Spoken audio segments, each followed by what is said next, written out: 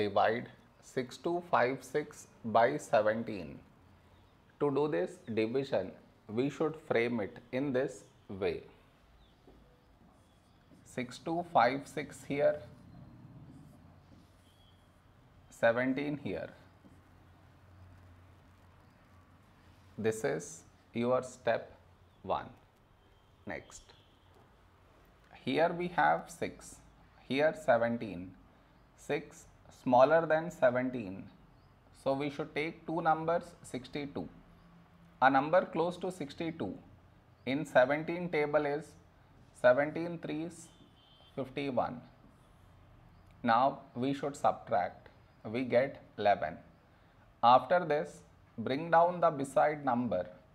So 5 down. So 115. A number close to 115 in 17 table is 17 6 102. Now we subtract. We get 13. After this, bring down the beside number. So 6 down. So 136. When do we get 136? In 17 table. 17 8s 136. Now we subtract. We get 0.